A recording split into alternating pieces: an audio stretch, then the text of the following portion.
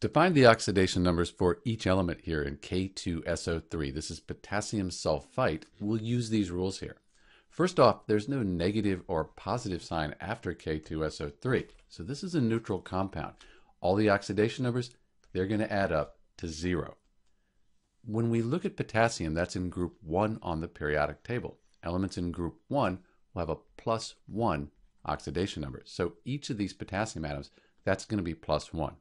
Sulfur, we won't see that in our rules. It can have different oxidation numbers depending what it's bonded to. Let's just leave that alone for a second. Call it X.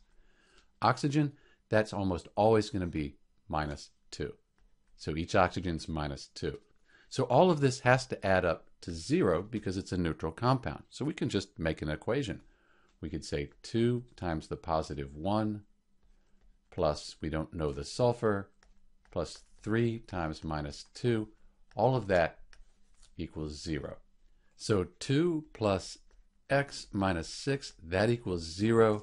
So we have x minus 4 equals 0. X has to equal 4, a positive 4. So the oxidation state on the sulfur in K2SO3, that's going to be a positive 4. If we add all of these up, 3 times -2, that's -6. Plus 4, that's -2, plus 2 times 1, that does give us 0.